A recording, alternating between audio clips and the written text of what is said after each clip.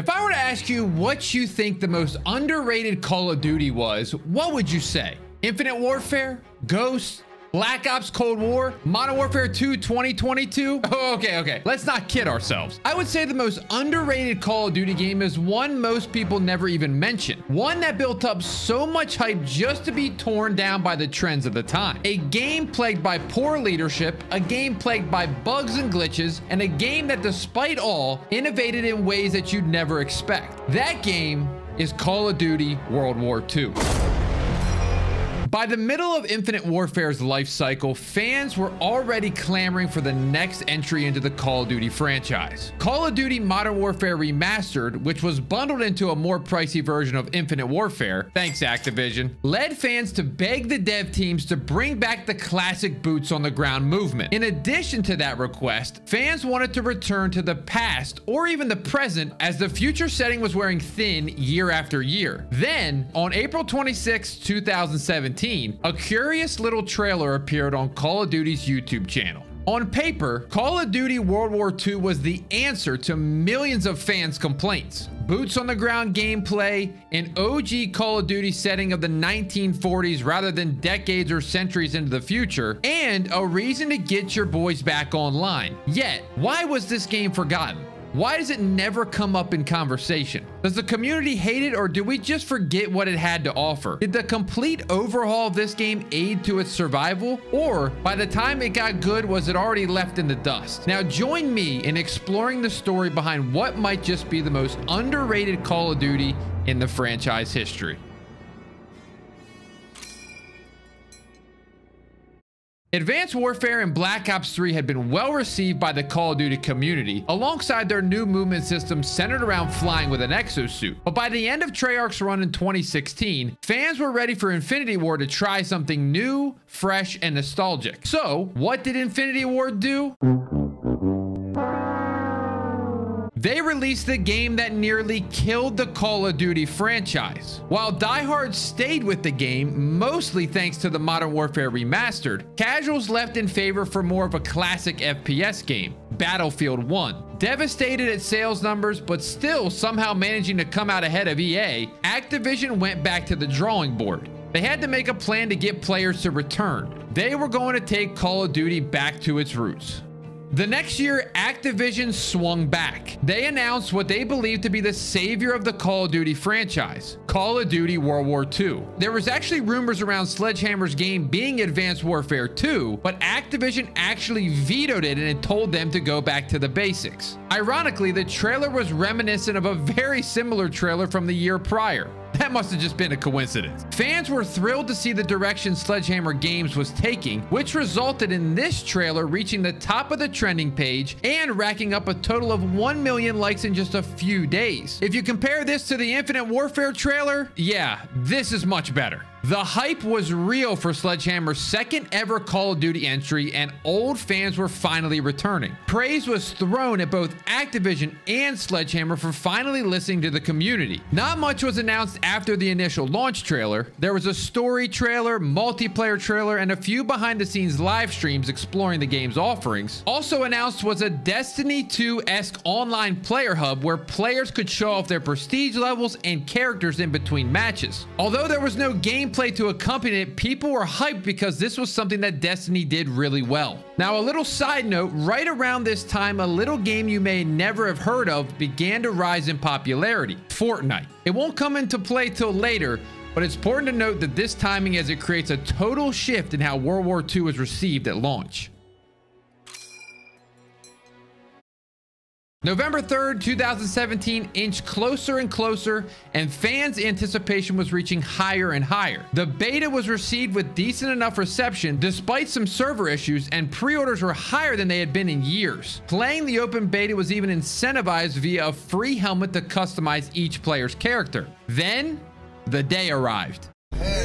The game didn't work. Server issues persisted throughout launch week, rendering the game borderline unplayable. Not even the solid campaign could make up for the failed matchmaking services upon launch. Because let's be honest, most Call of Duty players are playing multiplayer first. These issues took about a week to get resolved, but when they did, players then began to realize just how rough and bland the game really was. The promised customization lacked any depth. Players were able to customize their soldier, but not more than outfits and helmets. And how did you earn these? Supply drops. Yes, the infamous microtransaction cash grab came back. And they even gave you a platform to show off what you got in the supply drops by opening them up in the HQ. You could also get gun variants from supply drops, but there just weren't many attachments to even unlock per gun. Topping off the questionable decisions was the removal of the create a class system in replacement for a division system. Players picked their division in order to begin a class setup. They could pick infantry if they wanted to feel like a traditional frontline soldier with a semi-automatic rifle and a self-loading pistol, expeditionary for players wanting to be an aggressive scout with shotguns,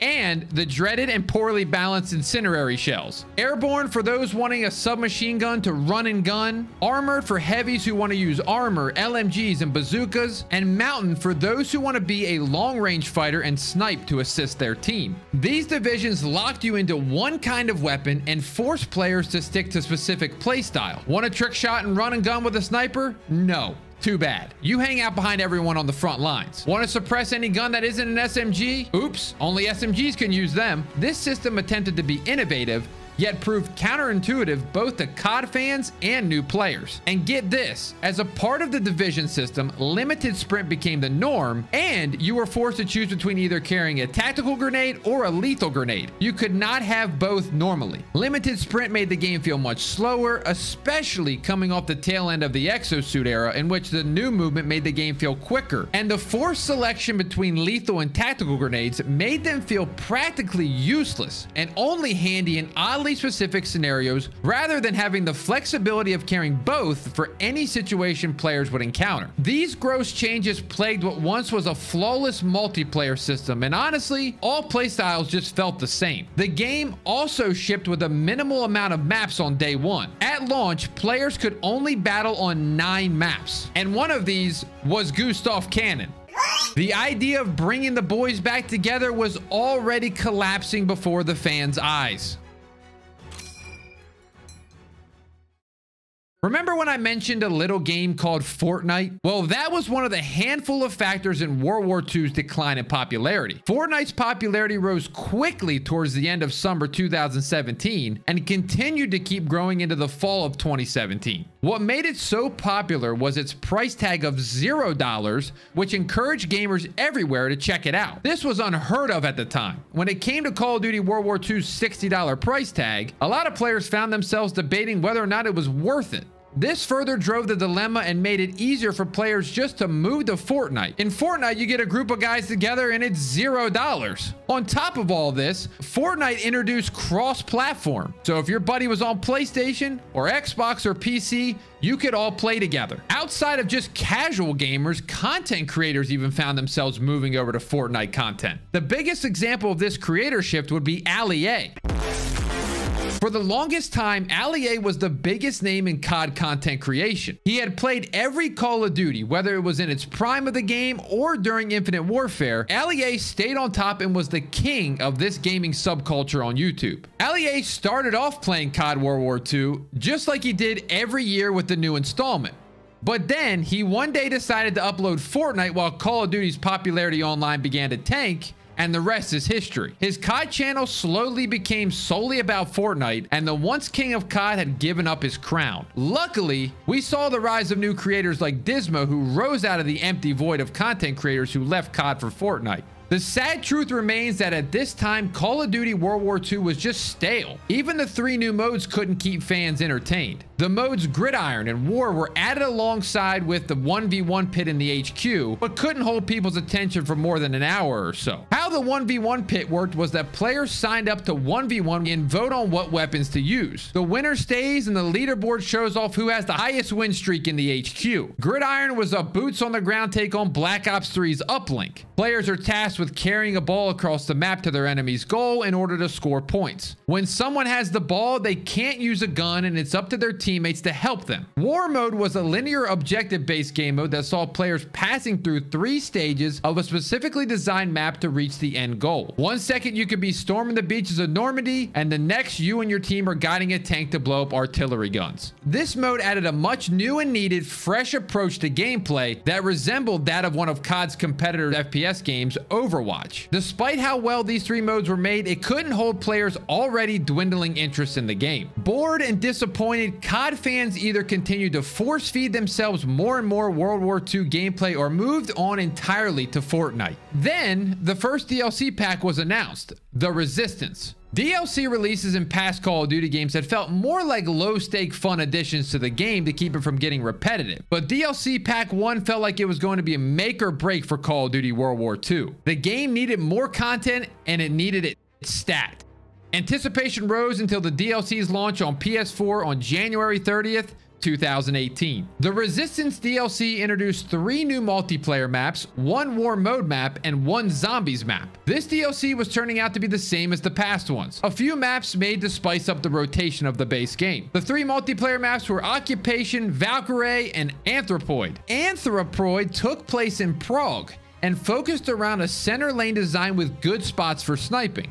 It was fine. Valkyrie took place in the woods of East Prussia and was a solid map. It had a great World War II aesthetic and a good layout. Arguably one of the better DLC maps that entire year. The biggest one that excited fans, however, was Occupation, which was a remake of Resistance from Modern Warfare 3. Do I have to say Modern Warfare 3 2011 now, or are we calling MW3 2023?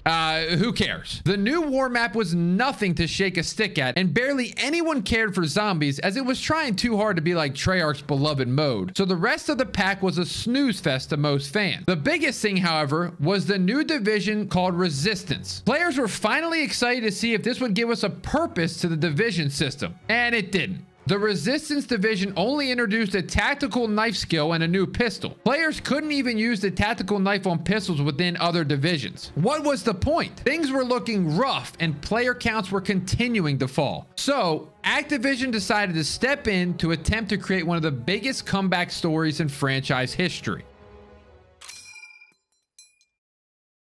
On February 20th, 2018, the COD community was met with a wild announcement. Activision announced that Glenn Schofield and Michael Condrey, the founders of Sledgehammer Games, had decided to transition from their duties at Sledgehammer to executive roles at Activision.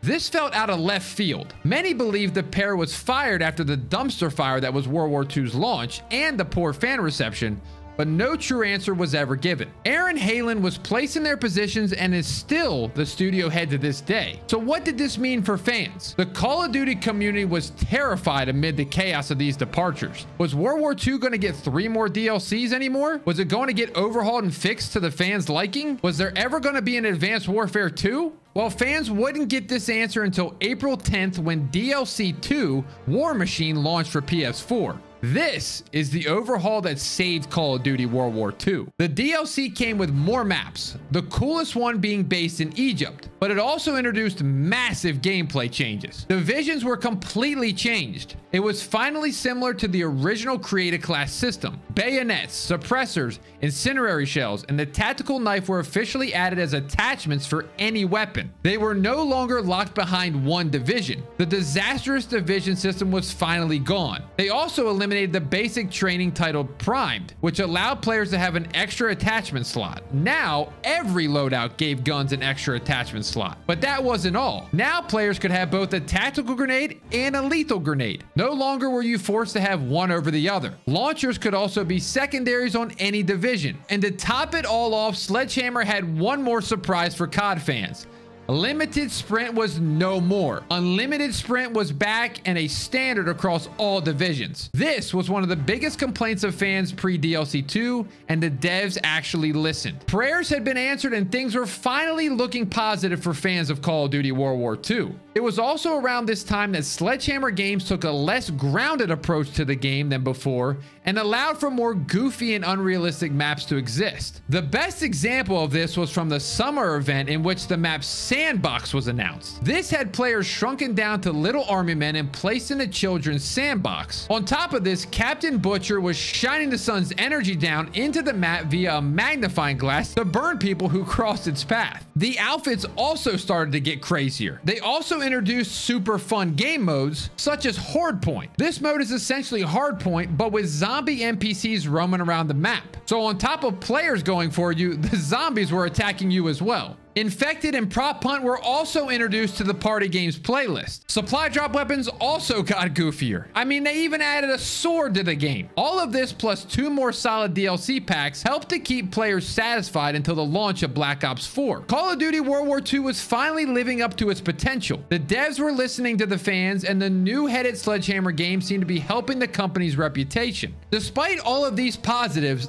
player numbers didn't rise, as by the time these changes took effect, people had already moved on. Call of Duty World War II was promised to be the Call of Duty game to bring us back to the franchise's roots. While it delivered on these promises, it took half of its life cycle to get it right. It's understandable why fans left weeks after launch, and even more understandable that they didn't return after the game's overhaul. Everything was against this game. Poor leadership, the rise of Fortnite, the bland color and setting of World War II. But the craziest part of it all, Call of Duty World War II was the best-selling game on the PS4 store in 2017, and its first 2 DLC packs were in the top-selling DLC lists in PS4 as well. It just goes to show you how popular Call of Duty is, even when it feels like it's failing. Hopefully though, after having this year of chaos contextualized, you too will see how the least remembered Call of Duty title may have just been the most underappreciated.